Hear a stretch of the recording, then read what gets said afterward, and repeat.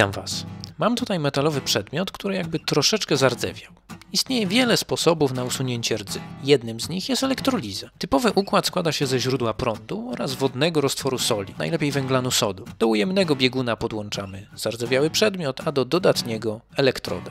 Najlepiej grafitową. Może to być na przykład wkład do ołówka, możliwie jak najgrubszy. Upraszczając, przepływ prądu powoduje oczyszczanie naszego przedmiotu z rdzy. Nie chcę się tutaj skupiać na samej elektrolizie, ale na jej bezpiecznym i poprawnym wykonaniu. Niektórzy jako źródła zasilania używają zwykłych zasilaczy napięciowych.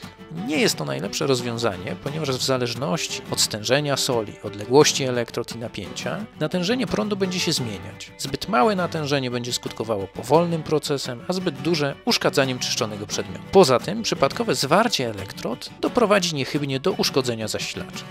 Lepszym rozwiązaniem jest przedstawione tutaj źródło prądowe.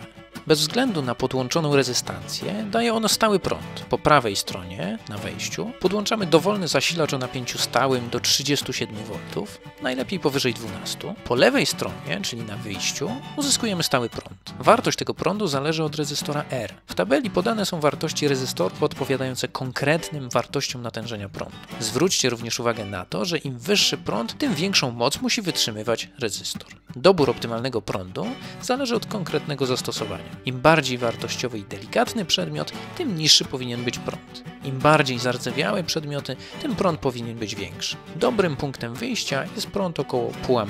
Pamiętajcie też, że kondensatory 10 mikrofaradów są spolaryzowane. Minus musi być podłączony do minusa. W przeciwnym wypadku mogą wybuchnąć. Zanim zaczniemy, jeszcze kilka ostrzeżeń i uwag.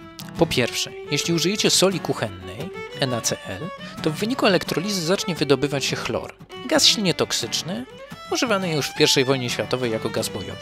Jeżeli już musicie użyć NaCl, to bezwzględnie należy robić to w wentylowanym pomieszczeniu. Po drugie, nie należy używać elektrod ze stali nierdzewnej. Łyżeczki, widelczyki i tym podobne rzeczy nie są dobrym pomysłem. Podobnie elektrody z chromu, mosiądzu czy miedzi. W przypadku stali nierdzewnej czy chromu, chrom uwolni się z elektrody, tworząc związki chromu sześciowartościowego, które są silnie toksyczne i rakotwórcze. Mosiądz, który jest stopem miedzi, czy sama miedź, będzie Wam się po prostu osadzać na oczyszczanym przedmiocie. Poza tym w procesie elektrolizy mogą występować inne gazy, np. silnie łatwopalny wodór. Dlatego jeszcze raz podkreślam, że elektrolizę należy przeprowadzać w dobrze wentylowanym pomieszczeniu, a najlepiej na zewnątrz. Używanie rękawic ochronnych jest również dobrym rozwiązaniem, szczególnie przy wyjmowaniu elementów z roztworu. A oto i nasze źródło prądowe. Pomimo iż na wyjściu podłączyłem amperomierz na zakresie 10 A, co stanowi zwarcie, przepływający prąd ma około 420 mA. Nawet jeżeli znacznie zwiększę napięcie wejściowe, to przepływający prąd pozostanie praktycznie bez zmian. Niewielki wzrost prądu spowodowany jest stratami w samym układzie, czyli na wejściu prąd i tak pozostanie stały. Po włączeniu zasilania rozpoczyna się elektroliza, a zanieczyszczenia są usuwane z katody.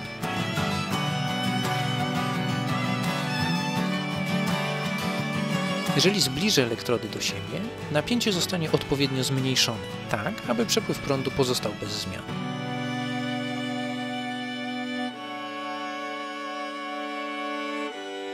Z czasem roztwór staje się coraz bardziej zanieczyszczony i elektroliza może zacząć przebiegać słabiej. Dzięki zastosowaniu naszego układu napięcie będzie odpowiednio zwiększane, aby zachować stałe natężenie prądu. Dzięki za uwagę. Pytania piszcie w komentarzach i subskrybujcie nasz kanał.